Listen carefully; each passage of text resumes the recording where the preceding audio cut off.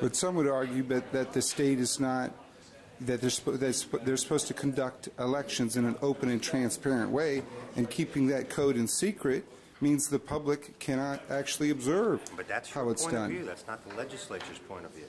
The state has already set policy, and you have every right to go across the street to the legislature and advocate that position and change the law. Ironically, but the law is what it is, and I'm not going to argue. Ironically enough, with this catch-22, the legislature gets elected by those machines.